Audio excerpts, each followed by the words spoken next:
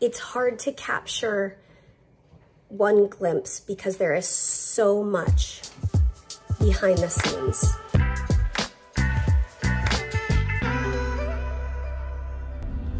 Okay, we're pulling up to the hospital. We're in the parking garage. Today's the day. He's coming home, and I was just sitting here as we're going up level by level by level because the parking garage is so full today, just thinking that the hospital parking garage, as people are backing out and pulling in and driving around in circles, people have so many different stories.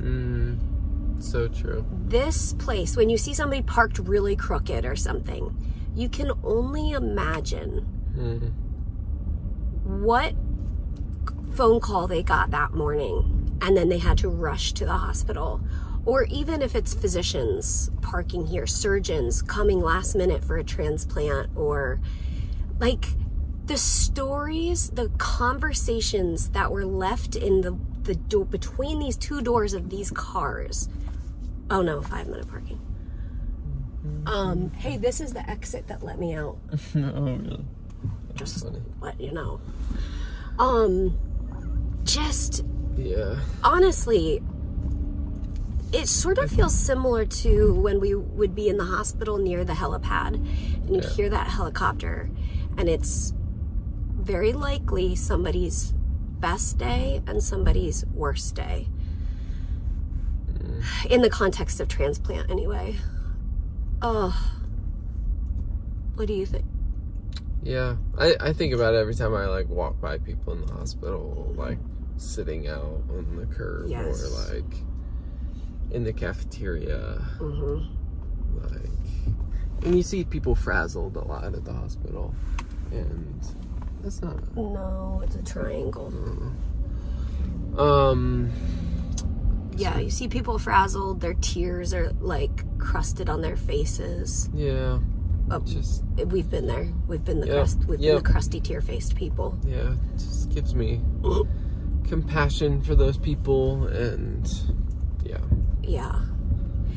And also just a reminder, as like as we all go about our days, this is true not in a hospital setting as well, that people have all sorts of different stories and experiences before you interact with them that day. And just to take a breath of compassion before responding to... That's a good word. Yeah. Okay, we're going in! All right, here we go. We're going home. We're going home. Tell the world we're going home. Yay, buddy! He did it! We are home. My brain is so exploding with happiness. Yes. Now just keeping track of where everybody is and what everybody's doing. We have a bassinet. What you need? Tell Mama. You want to go outside?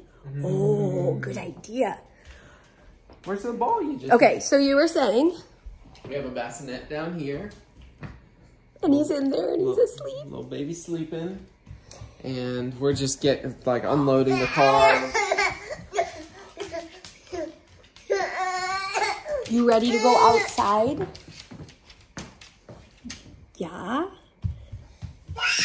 The first meeting was so sweet. I mean, of course, when siblings meet their siblings for the first time, it may not go exactly picturesque. And so I think I had prepared my mind that it might not be picturesque. And so when it was, I was like, oh, it's so sweet. There was kissing, there was hugging. There was holding like a baby. Oh my goodness. Oh my goodness. So I am now the only girl in the midst of 1, 2, five. 3, 4, 5. 5 boys. 6 beating hearts of love in our house. Oh my goodness. so sweet. I think our cheeks are gonna break from smiling. Oh. Oh, you're our wild child, I love you. Be my wild child, be mine. Now, how exactly were you going to get out of that predicament? Can Mama help you? Oh. Oh. Oh no. Harry, I just washed that. Well, good news. I didn't put the clean, fresh cover on it. So now I can get the cat out, clean it, put it, get it ready, put it up before the cat gets back in it. So, welcome to our, oh, were you trying to share it with Ollie? Let's not throw it on him. You throw it to Daddy? Yeah. Throw it to Daddy. Throw it to Daddy. Nice throw, Welcome to our circus. Welcome to our home. Oh, that's so funny. All right, guys. Thank you for coming with us today. As many of you know, whether you've been a foster parent or you know foster parents, there are legal guidelines about what can and cannot be said. I know you guys love our family and I so appreciate that. And I know that you're gonna have a lot of questions. There is so much that we cannot share and will not share. What we will share is that we are so thankful to be able to be a safe place for a little one. And that this little one will be loved and have a home. Yeah. So we'll keep you guys updated as days, weeks, months go on, however we can. Pray for us because it's hard to know how to vlog now. But we're gonna do it. We're gonna do it. We're gonna figure it out. There just may be outside the frame, a little one. And I also wanted to say, in the background of our videos, if you are seeing you know, new equipment that you don't recognize, it may or may not be mine. I'll tell you this, my health is great and stable. If you see other equipment around our house, it may or may not be for me. So don't be worried. We're all good. We're gonna take it one step at a time. And we're excited to bring you guys with us as we adventure into a family of 4. Here we go.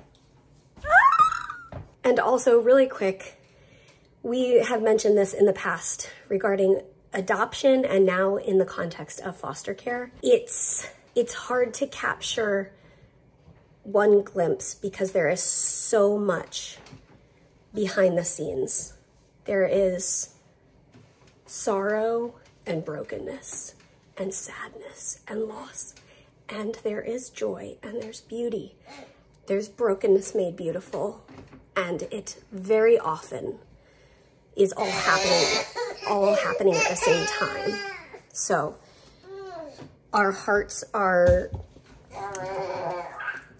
split into a lot of different emotions at once. And very likely you guys will just see the sweet moments.